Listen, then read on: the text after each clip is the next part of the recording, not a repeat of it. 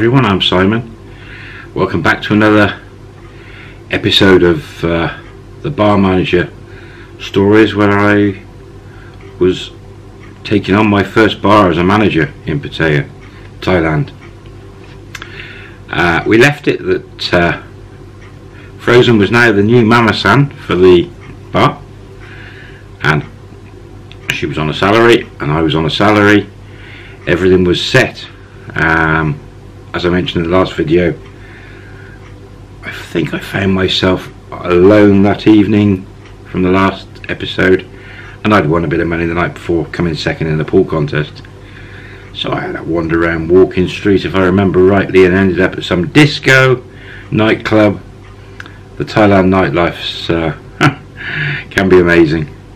But I'd had to wander along Walking Street, I believe, and got some street food, some Thai food. Ended up at a club, got a little bit drunk, and I think I found myself some young lady aerobics instructor, and I was keen to go to the new bar, and even though it wasn't open to the public, and I did have a room there that was going to be set up, to try out the environment of that room in the bar and the jacuzzi.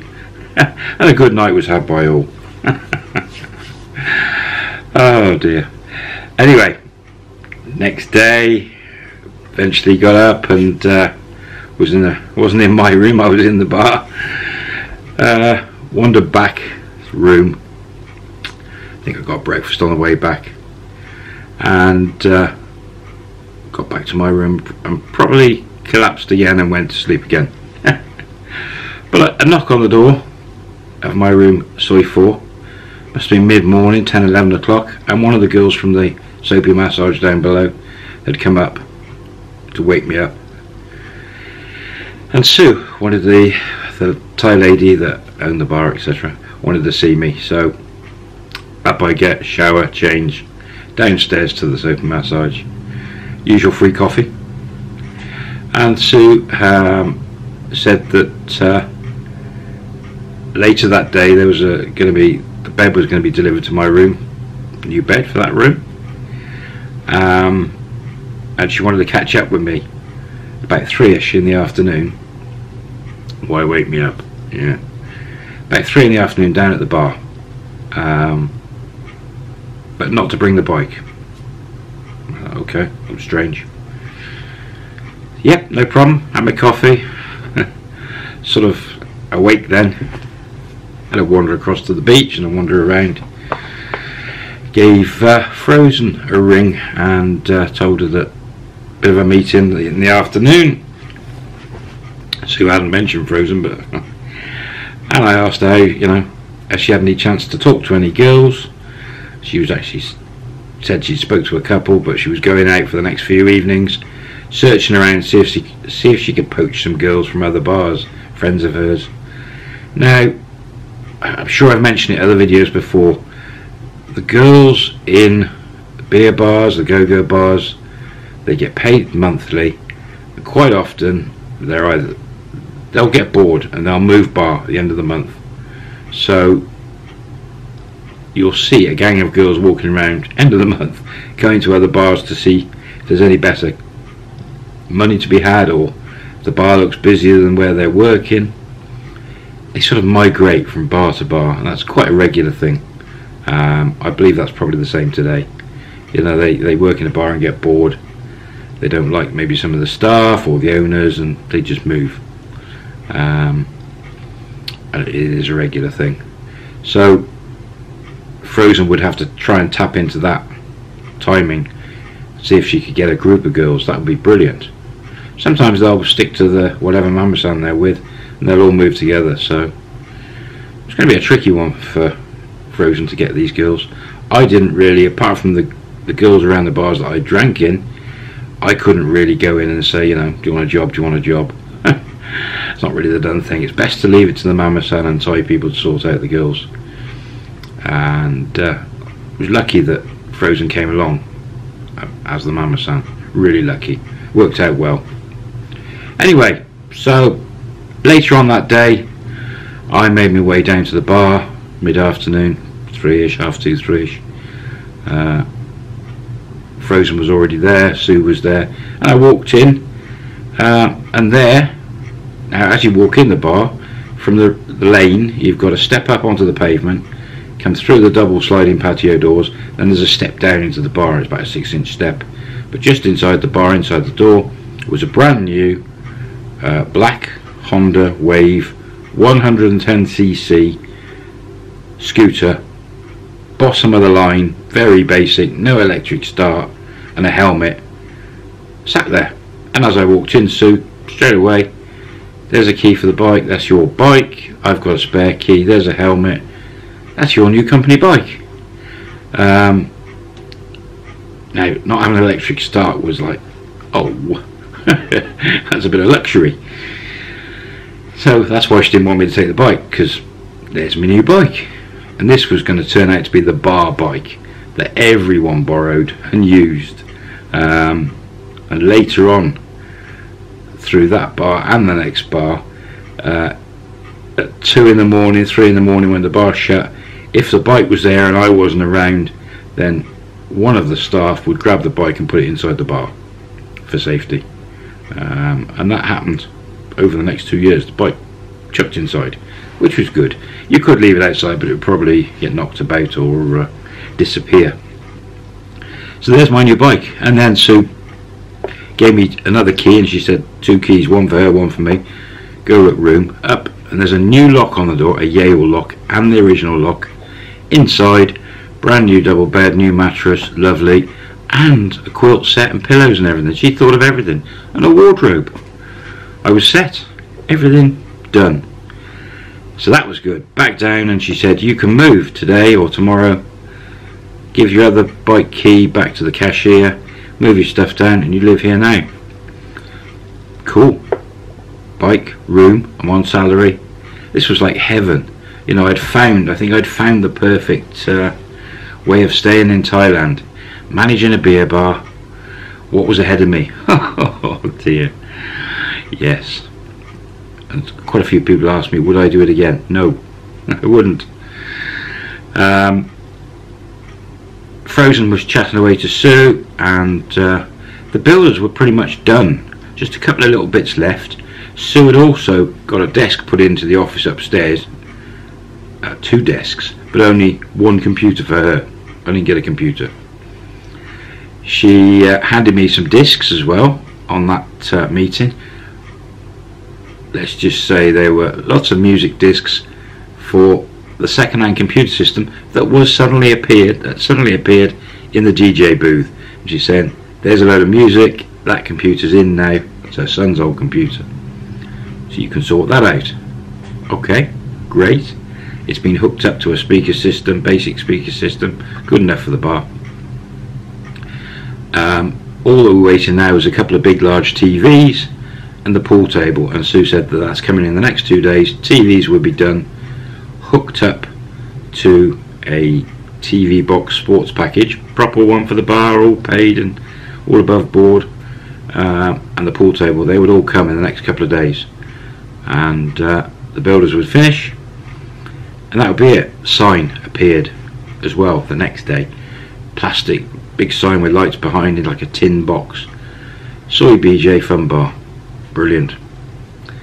So a couple of days later it was going to be all done, which means opening. Over those next couple of days, Frozen and Sue spoke a lot. Frozen managed to get about 4 girls, that was all, to sign up. There was a lot of talk, it was a sports bar, so talk about uniforms for girls, and because it was down a lane off Walking Street, we needed girls up on Walking Street. If you go to Walking Street in Pattaya, you walk down, you'll see a group of 3 or 4 girls in a different uniform with placards saying the price of the beer, or you know, happy hour and offers and things. So we were going to need some girls up in Walking Street to, I say, drag the customers down, but try and persuade the customers to come down the lane and come to the bar. This was roughly June. So we were looking in the next week or so was June. So it's low season. And my thoughts at the time was, if you have loads and loads of girls on salary, you're not going to get the customers in on low season. You're going to struggle. Even back 15 years ago, I think there was more people in low season back then than there is now. So I didn't know, and I talked to Sue about, you know, we're not going to make money if you get loads of girls on salary in low season. However, you need loads of girls to get the customers that you can get down the lane. And she indicated that she was happy to overpay to get the right girls and more girls to get the bar started. She was happy for 3 months, you know, not to make a profit, even if it cost her a bit of money, but to get the bar going, which was great, absolutely perfect. Frozen found, as I say, 4, maybe 5 girls. We talked about uniforms and things, and my idea with the sports bar was very small white shorts and a football t-shirt, and maybe a white baseball hat with the top bit cut out, so it was, you know, one of those like tennis, baseball, whatever, that sort of thing. And Sue agreed and said she would sort it, but she then also said, let's have a soft opening. We're not going to have a big launch. Let's get the bar open. Which was a bit of a shock, as in a few days' time, or maybe the weekend, let's get the bar open. Cashier is one of her cashiers from her other ventures. She said she's got in place. Security, we've got the boy Rung, and his missus is the cleaner. So having a cashier, one of her other staff is going to be the barman, bar girl. This happened to be a young lady called Toy, some of you might remember from other stories, who was a tomboy.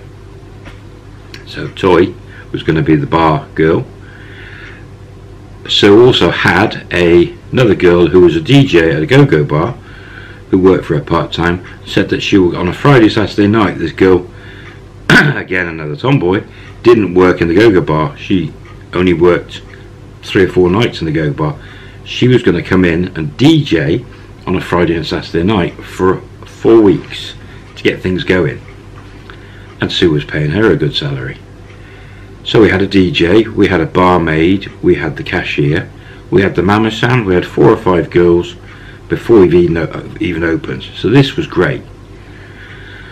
And by the time those couple of days had gone past, the TV set up, the pool table in, everything was ready midweek, and Sue was saying, look, the weekend, let's open, let's start on the Saturday. And she got some placards made for the girls to hold out in Walking Street, that you could change the numbers and things on for the prices, and she got a load made. No uniforms appeared, and Sue then said that to get the first couple of weeks, get it going, she was going to send down 10 girls from the Soapy Massage.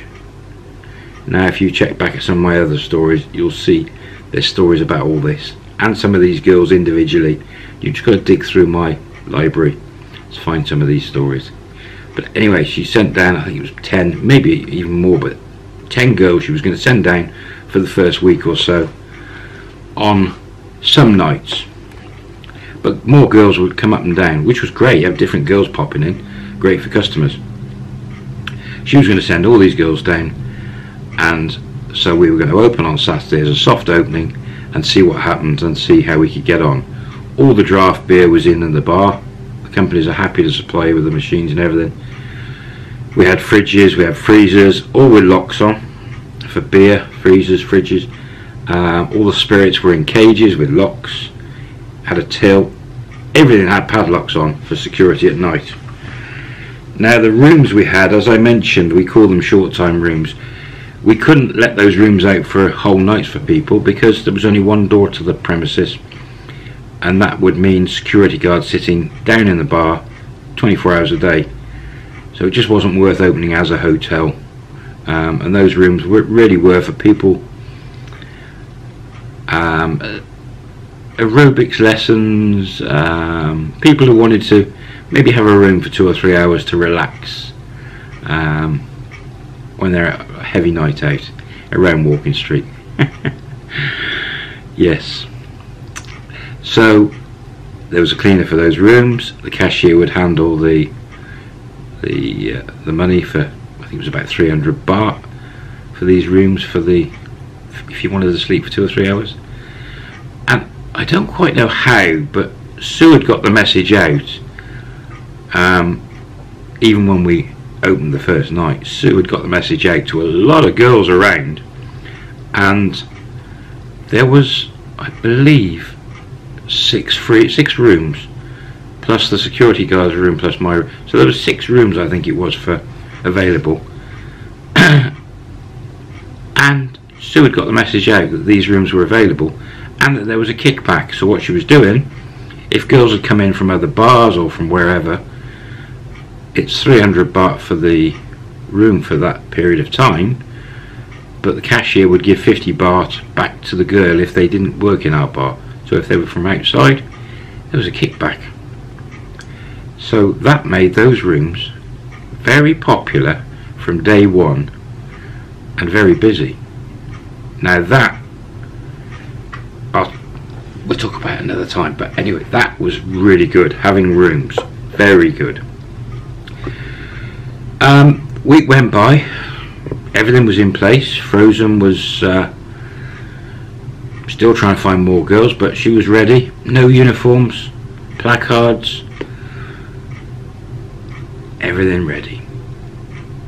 So we'll end it there. The next one is the opening, the soft opening. But everything was in place, and I hadn't really done a lot to set it all up. Sue had done it all, the builders. But you can imagine setting a bar, all these things, if you were doing it yourself. As a foreigner, if you were renting a bar or buying a bar, all these little things you've got to set up and get ready. A lot of work, a lot of work. So next video, opening. The, I suppose, first official day I was a bar manager, live. Thanks for watching. Please thumbs up, share, and subscribe if you haven't. And I'll catch you on the next one. The grand opening. Soft opening. Bye.